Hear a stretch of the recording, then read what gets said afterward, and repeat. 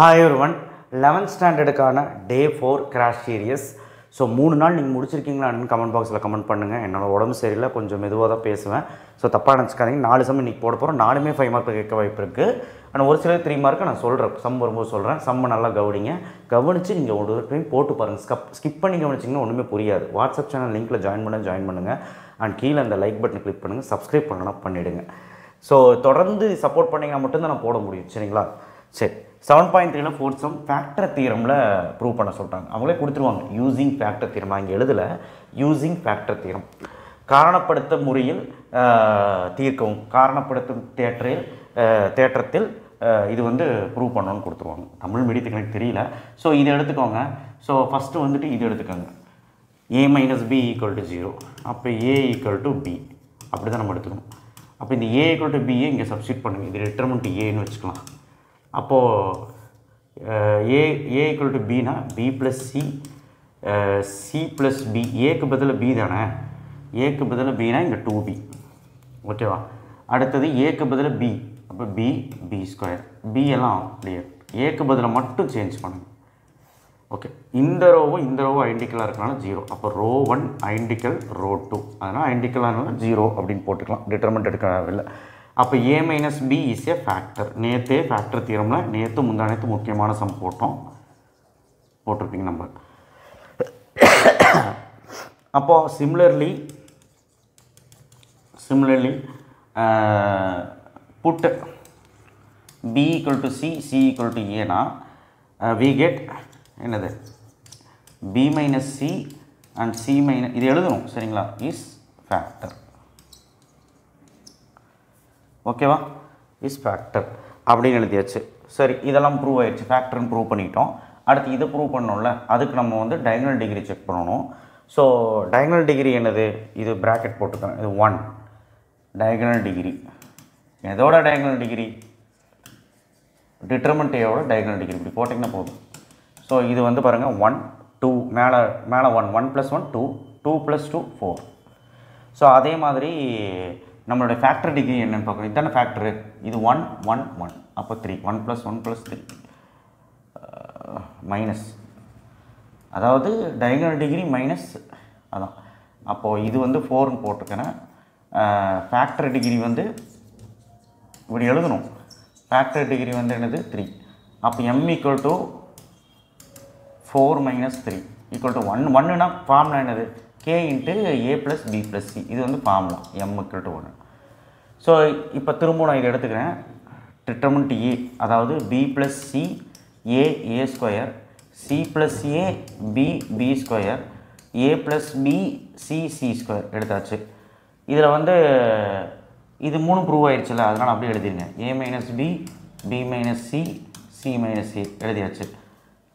இங்கே நம்ம இங்கே கண்டுபிடிச்சிருக்கோம் பாருங்கள், அதை அப்படியே போட்டுருங்க. k × a + b + c substitute பண்ணிட வேண்டியதான். அவ்வளோதான், ஆன்சர் வந்துருச்சு. ஆனால் அந்த கேவோட வேல்யூ 1ன்னு வரணும். இங்கே ஒன்றுமே இல்லை தானே, அப்போ 1ன்னு தான் அர்த்தம். கேவோட வேல்யூ 1ன்னு ப்ரூவ் பண்ணணும். அப்போ ரெண்டு சைடுமே நம்ம இது டிட்டர்மெண்ட் ஏனே வச்சுக்கலாம். ரெண்டு சைடுமே நம்ம என்ன பண்ணணும்னா கே மதிப்பை கண்டுபிடிக்கிறதுக்கு ஏக்கு பதில் a equal to 0, b equal to 1, c equal to 2 போடுங்க ரெண்டு சைடுமே. அப்போ போட்டால் என்ன ஆகும், இங்கே இந்த சைடு b + c போட்டால் 3 0 0. அடுத்து c + a போட்டால் 2, b வந்து 1 1. அடுத்து a + b போட்டால் 1, சரி a + b போட்டால் 1 அண்ட் c போட்டால் 2, 2 ஸ்கொயர்னால் 4, ஏன்னா இங்கே ஸ்கொயர் இருக்குது 4. So k × a + b + c இங்கே போட்டிருக்காங்க. அப்போ 3 ஆகிடும். அடுத்து a மைனஸ் b அப்படின்னா 0 - 1 -1. அடுத்து b மைனஸ் c அப்படின்னா -1. அடுத்து c மைனஸ் a அப்படின்னா 2 - a 2. இந்த மாதிரி ரெண்டு சைடுமே நம்ம இந்த ஏபிசி வேல்யூயை சப்ஸ்டியூட் பண்ணிக்கிறோம். இது ரெண்டு 0ங்களால விட்டுறலாம். இது மட்டும் இந்த மைனர் மட்டும் எடுத்துக்கலாம். 3 1 4s are 4, 2 1s are -2. அவ்வளோதான், முடிஞ்சு.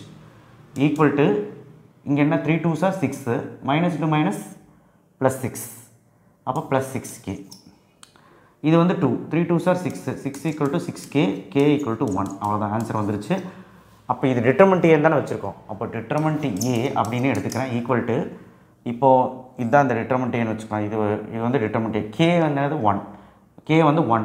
அப்போ ஆன்சர் என்னது a + b + c, a - b, b - c, c C minus ஏன்னு ப்ரூவ் ஆகிடுச்சு. ஓகேவா? ஸோ அவ்வளோதான், ரொம்ப சிம்பிளான சம்மு. ஃபேக்டர் தியரம் இப்படி தான் போடும். அடுத்த சம்மு, find the area of triangle. இது ஒரு 3 மார்க்கு கட்டாயமாக கேட்பாங்க. 7.33 எக்ஸாம்பிள். ஏரியா ஆஃப் ட்ரையாங்கிள்னாலே மேட்ரிக்ஸில் இதுதான் ஃபார்முலா. மேட்ரிக்ஸ் ஃபார்மேட்டில் ஏரியா ஆஃப் ட்ரையாங்கிள் எழுதுங்க. ஹாஃபை மறந்துடாதீங்க. எழுதிட்டு x1 x2 x3 y1 y2 y3 1 1 1 இதுதான் வந்து ஃபார்முலா. இதுக்கு மாடு போட்டுருங்க. ஓகேவா? ஸோ இதுதான் வந்து ஃபார்முலா. ஓகே, ஸோ இந்த ஃபார்முலாவில் இது x1 இது y1 இது x2 இது y2 இது x3 இது y3 சப்ஸ்டியூட் பண்ணுங்கள். ஆன்சர் கட்டாயமாக இந்த சம்மு கேட்பாங்க. ரொம்ப ஈஸி. x1 வந்து -2, x2 வந்து 3, x3 வந்து -1. y1 வந்து என்னது -3, y2 என்னது 2, y3 வந்து -8. அப்போ 1 1 1 போட்டாச்சு. ஸோ மாடு மார்க்காக போடுங்க. ஏன் மாடு போடுறேன்னா area should not be negative, அதனால. அப்போ ஹாஃப், சரிங்களா, ப்ளஸ்ஸு மைனஸு ப்ளஸ்ஸு அப்படி தானே. அப்போ ப்ளஸ் இன்ட்டு மைனஸ் -2. இந்த ரோ இந்த காலம் மறைக்கணும். 2 1s are 2, 8 1s are +8. இந்த சைடு இன்ட்டு பண்ணும்போது இன்னொரு மைனஸ் ஆட் பண்ணணும். Minus into minus +3.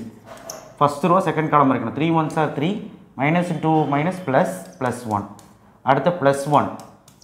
8 3s are -24. ஏன்னா ஃபஸ்ட் ரோ தேர்டு காலம் மறைக்கணும்.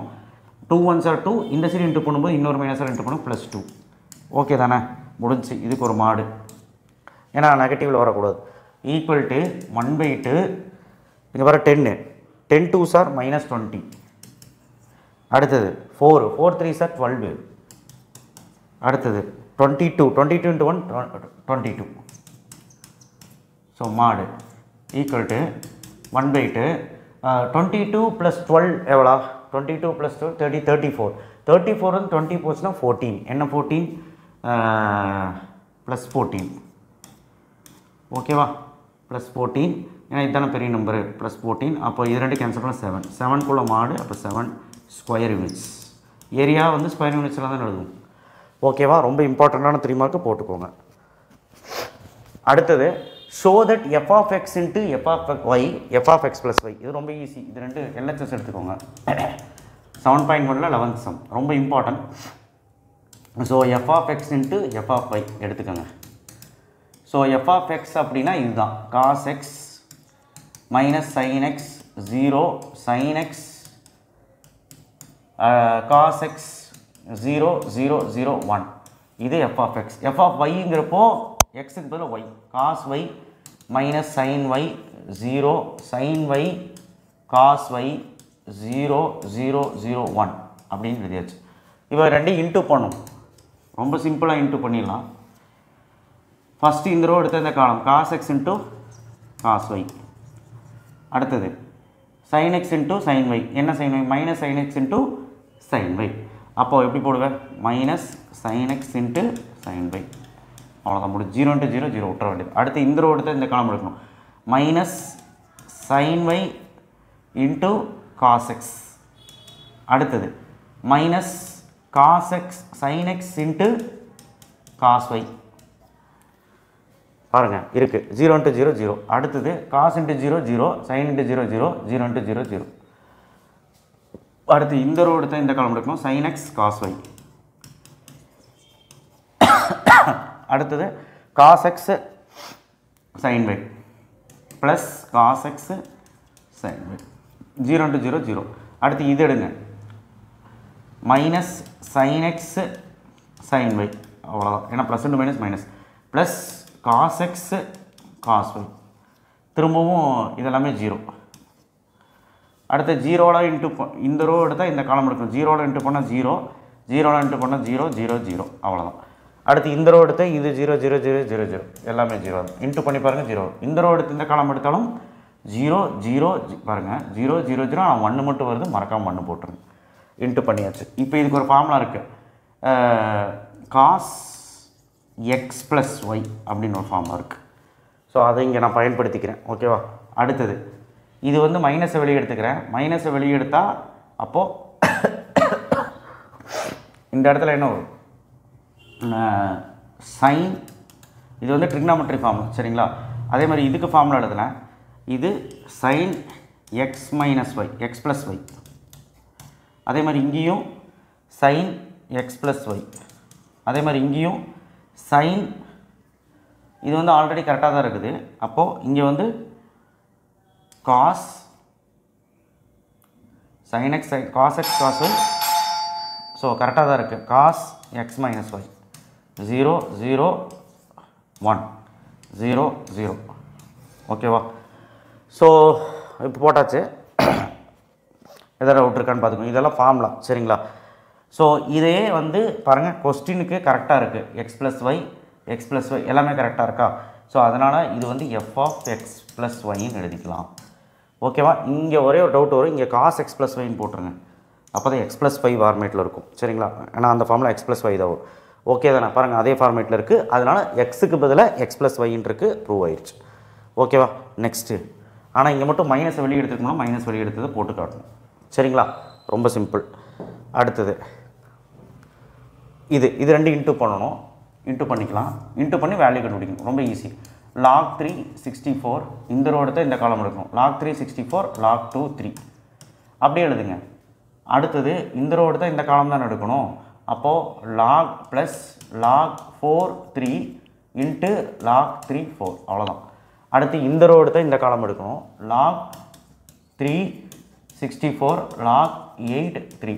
அடுத்தது ப்ளஸ் log 4 3 இன்ட்டு log 3 4 அவ்வளோதான். எழுதியாச்சு. அடுத்து இந்த ரோடு தான் இந்த காலம். log 3 8 log 2 3 அவ்வளோதான். Plus log 4 9 into log 3 4. பாருங்கள் இது ரெண்டு இன்ட்டு பண்ணியிருக்கு. அடுத்து இந்த ரோடு தான் இந்த காலம். log 3 8 log 8 3 எடுத்தாச்சு. அடுத்து பாருங்கள் இது ரெண்டும் இன்ட்டு பண்ணி போட்டேன். அடுத்தது ப்ளஸ் log 4 9 இன்ட்டு log 3 4.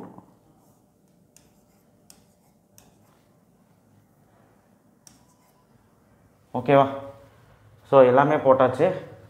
இது செக் பண்ணிக்கலாம். இது மட்டும் log 8 log 3 கரெக்டு. இது ரெண்டு இன்ட்டு பண்ணியாச்சு. அடுத்து log 4 9 log 3 4 கரெக்டு தான்.